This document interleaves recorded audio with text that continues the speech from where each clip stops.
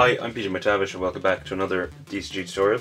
So today we're doing another Conic Sections question, and this is from the 2012 paper you saw there in the previous image. So as always, let's read through the question first. So the convention centre shown in the image on the right is a landmark building in Dublin.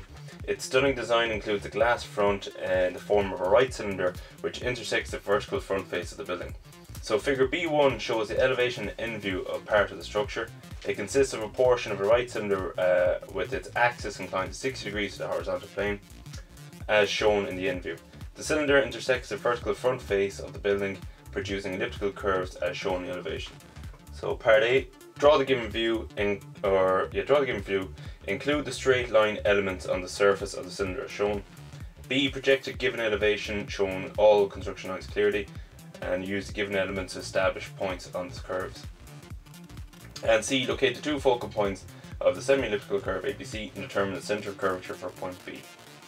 Okay, so first things first, it's a draw the given end view is part A, so we'll do that first, and obviously keep it over to the left hand side, and everything should be there for you to draw it in, all the details. If there's measurements left out, then you'll find how to draw true construction lines. Okay, and the scale 1:100, so keeping it over to the left hand side. This end view should be straightforward enough, so we'll draw the outline of it, we'll put in those elements in different colours, and we'll draw it in strong, okay? And we'll fast forward to that section.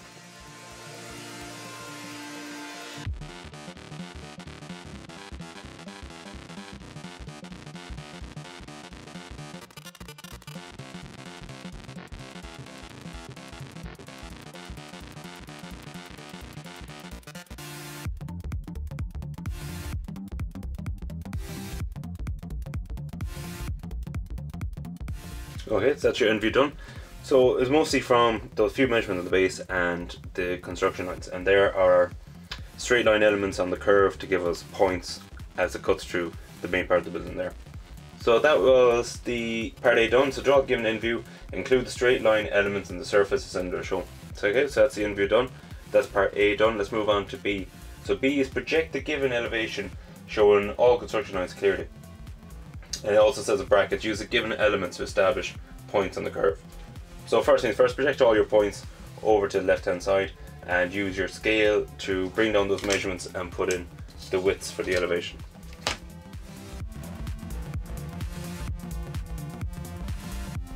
Okay, so there are the main points done. Now we'll just label in what we have here. So we have points A and C already, because that's our 30 points. This is point C here, and we have point A here.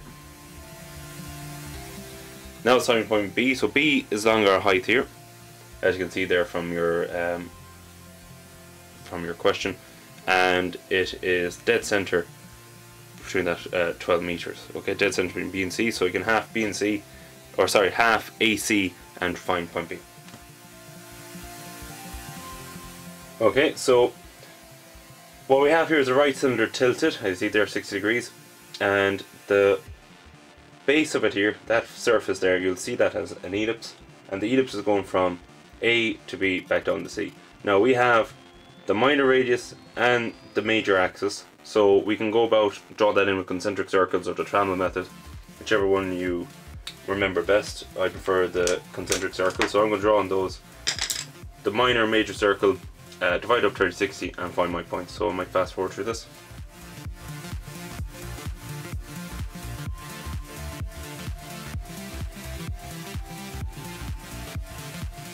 So as you can see there, concentric circles method is given us a range of points on the ellipse from A to B to C. So just join those in freehand lightly, and looking at the drawing, we can draw that in strong just so it stands out from the rest of the drawing. Okay, so that's one part of our elevation done. Next step is now to use those pink or purple lines, whatever it's showing up there in the camera, those straight line sections to find points on the elliptical surface here where our cylinder cuts through that flat face.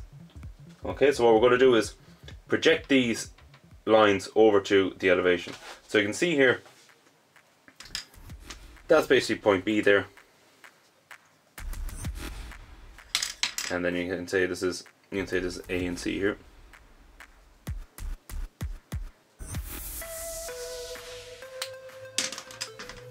So where our straight lines here, where they cut the ellipse, that line here, this is the edge view of your elliptical surface here, ABC.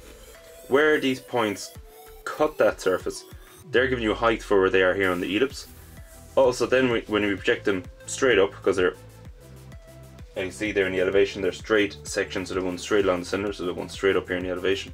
You get heights from here, project them across. And to do the curve, you'll see there point B is extended up. Extend up point B here, this would be say point B1 at the top. Connect it back to here. That way you give you a full curve and you know exactly where it's cut in the top. Okay, so project over these points now. And you can either do both sides and find the heights, or you can do one side and project them over doing axis symmetry, but it might be easier to do them all on both sides all at once, okay? So let's bring over the heights as well. We're at, we already have one height there, we have second height here, and this is our third height. What we're doing is our straight line, so we say we'll take this one first on both sides.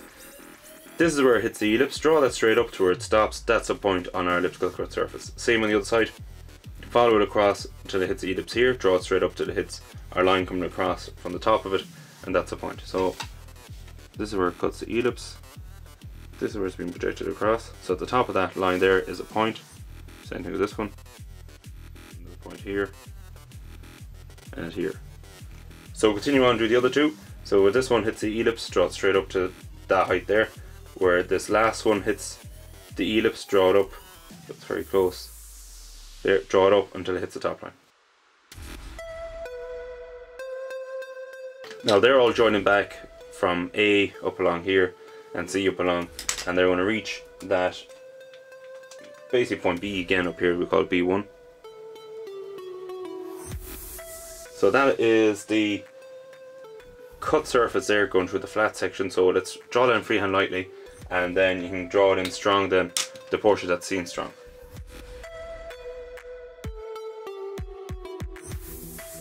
Okay, so that's that section done.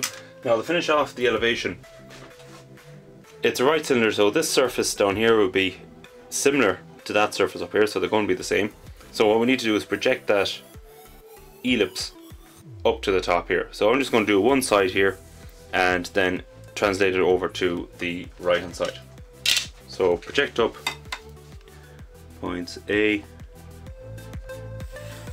and this point here on the curve, and our second point was here. And it's been translated up, so the distance, or the height here of the cylinder from B to B1, that distance, let me see it here now better. So that distance needs to be translated from your point here and A, alright? So that's one point, that's another, and that was where point A was.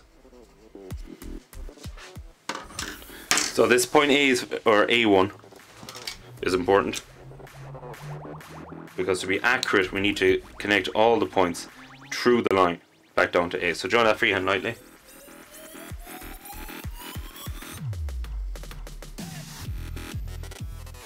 And that's showing you the portion of the curve and where it cuts the line. Just project your 3 points over to the right, mark them in as well, draw them freehand lightly, and then go over it strong.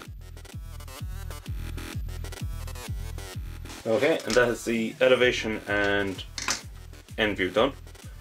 So that's parts A and B finished.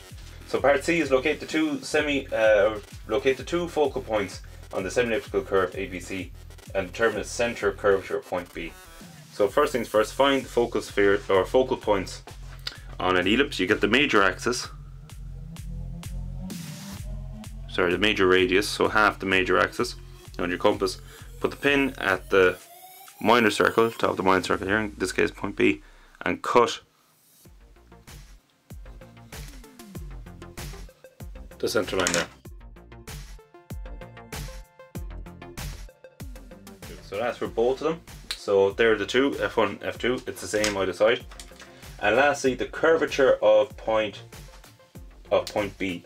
So to find the curvature of point B, first thing we need to do is need to extend down that straight line from it. So the center point for B is going to be directly below it here on the center line somewhere. I have enough room there now. Then to find another center line, what we need to do is join B to one of our focal points, in this case F1.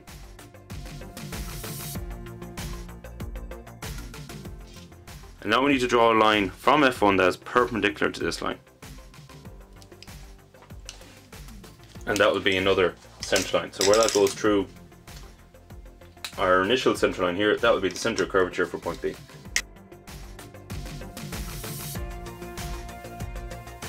So extend down that line perpendicular to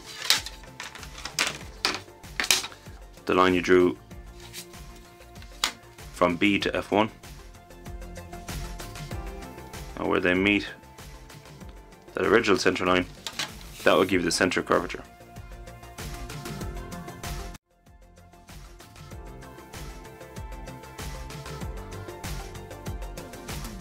Okay, so that's the question done now. So there was our end view, our elevation, our ellipses, and then the point of curvature, or center of curvature. So as always, hope that helped. And again, if there's any requests, any questions you want to see done, just leave me a comment on one of the videos, and we'll see you in the next one.